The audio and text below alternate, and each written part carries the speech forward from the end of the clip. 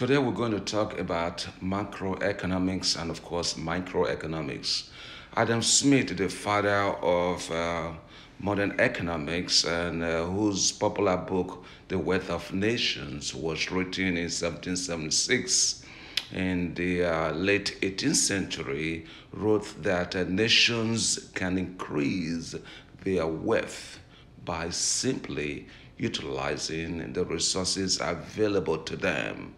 And he also coined the phrase division of labor, and that productivity can be increased if tasks are subdivided amongst several people. But in today's reality, we see how inflation has gone high in several nations. We see how the U.S. has, pegged down inflation that the country also, orchestrated. Remember when the U.S. Introduced quantitative easing to boost consumer confidence, and that brought a situation where demand was chasing supply, and that led to increase. Of course, we can't forget about COVID. How COVID actually brought that into focus. How COVID enhanced that because lots of companies, especially here in the U.S., were shut down for a year. And that inactivity led to lack of supply.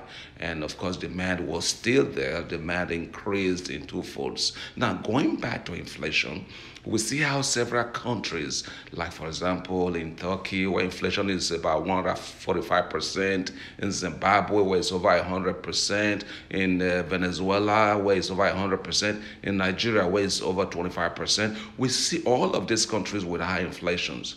But these same countries also look up to the US because of the great economic activity in the US. If the US can use interest rate to peg down inflation from where it was at 12.9 to the current, less than 5%, and of course their target is 2%.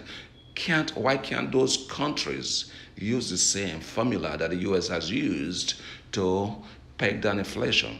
Let's not forget, of course, that we have a well organized free market economy here in the US that all those other countries don't have.